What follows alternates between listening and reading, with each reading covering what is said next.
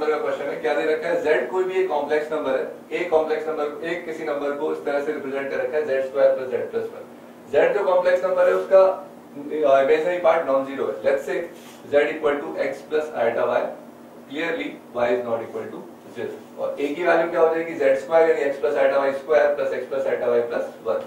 So a comes out to be equal to clearly x square minus y square plus x plus 1 plus, अगर imaginary part separate करना है तो 2xy तो square से and plus y equal to this, a की value ये आ गई। और दे क्या रखा है, a is purely real, hence it's imaginary part must be equal to 0। तो अपन बोल सकते हैं because a is real so this value equal to 0, this is 2 times 2x plus 1 times y equal to 0.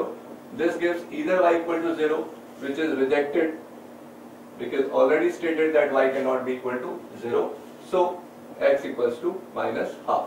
Now putting x equal to minus half here we can get value of a, which comes out to be 3 by 4 minus y square.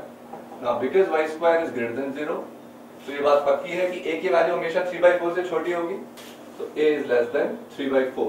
And question में पूछा गया है which values a cannot take, तो this is clearly less than, these three values are less than 3 by 4, so a cannot be equal to 3 by 4 because a would always be less than 3 by 4. Answer comes out to be D. Thank you.